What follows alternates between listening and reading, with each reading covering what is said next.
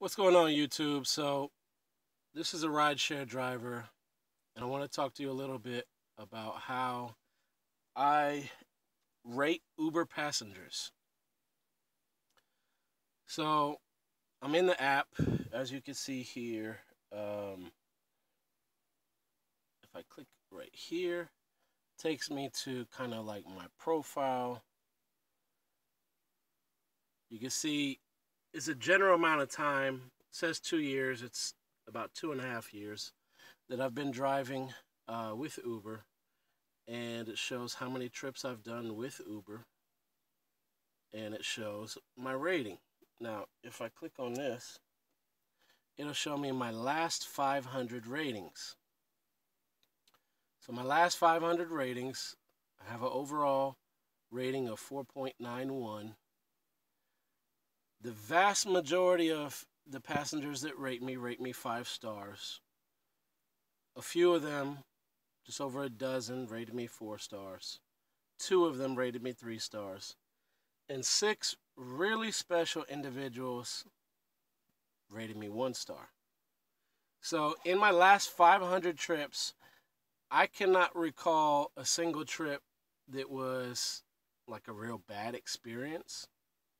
So the ones that gave me 1 star are typically either people who feel that it's their place in the world to bring balance and harmony to the life of their Uber driver. Because if their Uber driver has a high rating and maybe they don't have a high rating, maybe they have like a 4.62 or a 4.7 or a 4.81, and they see that I have a better rating than them, even though I have way more trips than them as a passenger, they might feel some kind of way about that and just decide, F this guy, I'm going to bring him down to earth a little bit by giving him a 1 star. So there are people who do that. I guarantee you all my 1 stars are those people. And you can see I have no recent rider feedback. That means no complaints, no, problems. But that's the last 500 trips.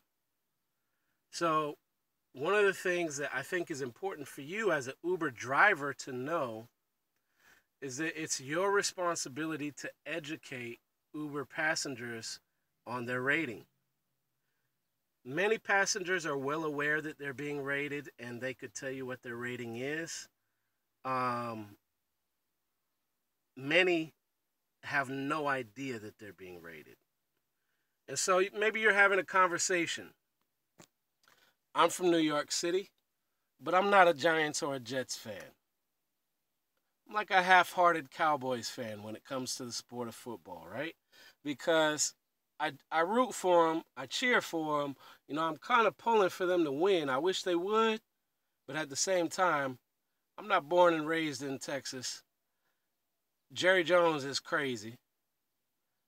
I'm not really a fan of the coach. So I don't really lose any sleep if the Dallas Cowboys lose, right? It's not going to impact or affect my life at all if they win or lose. So I might be in a conversation with some passengers. They might be visiting from Dallas. Once they find out I'm from New York, they might assume that I'm a Giants or a Jets fan, and we get into talking about football, and I tell them I'm into Dallas, etc. Or they might be from Houston, and they're a Texans fan. And they don't like the fact that I even told them I'm a half-hearted Dallas Cowboys fan. And so just based off of that, people will make comments like, whoop, there goes one of your stars. Or they work for a particular restaurant. Let's say they work for Texas Roadhouse.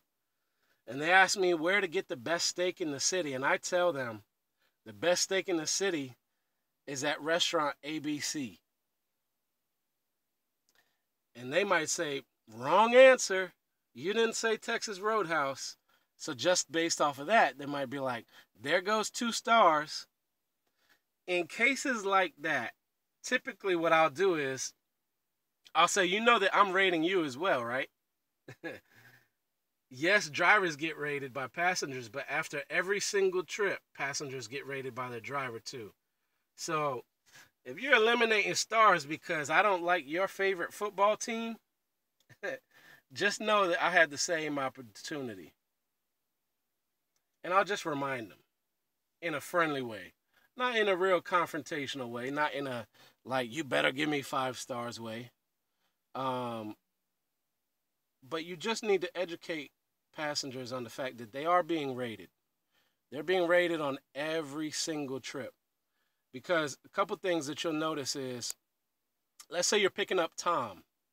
Tom has 3 people with him.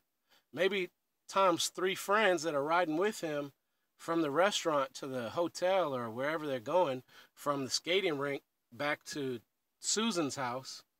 Maybe they have no kind of idea what the terms of service of Uber are, or what policy and procedures are, or what Uber etiquette is, and they're just acting buck wild.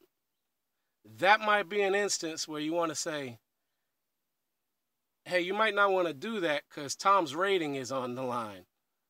Like, you're going to hurt Tom's rating if you act like this. And then Tom usually will come out and be like, yo, chill out.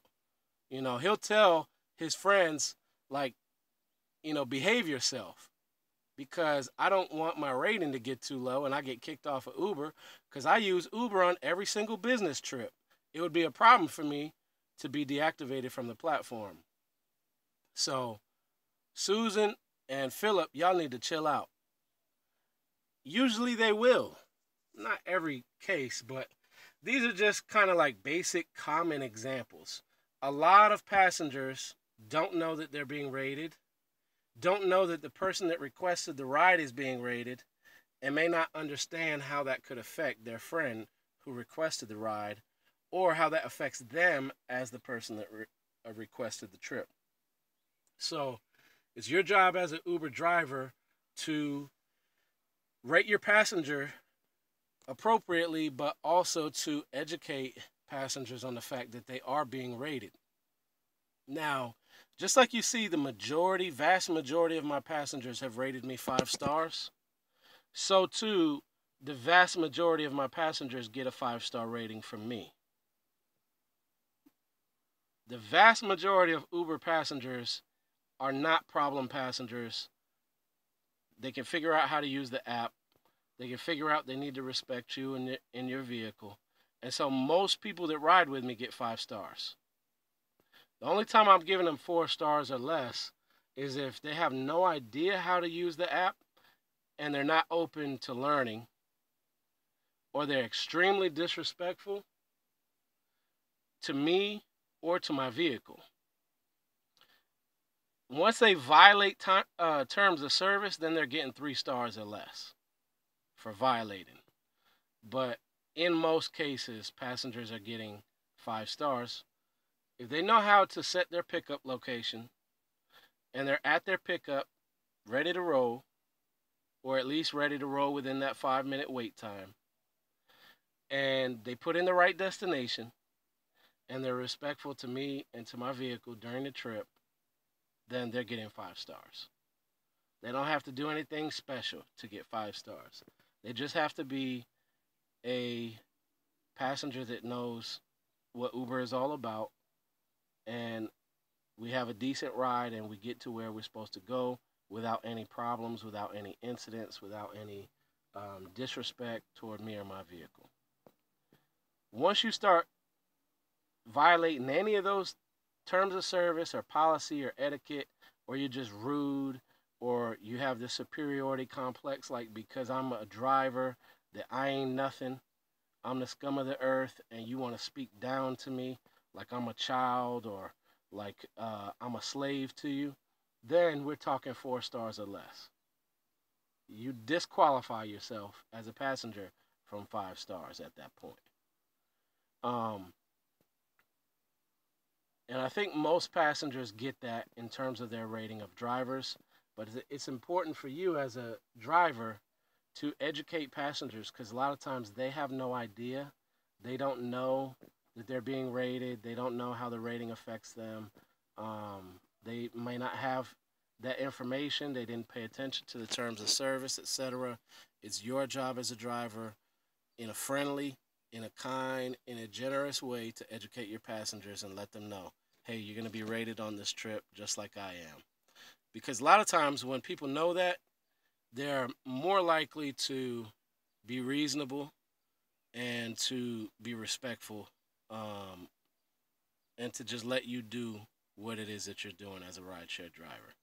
So that's my input on how a rideshare driver rates Uber passengers.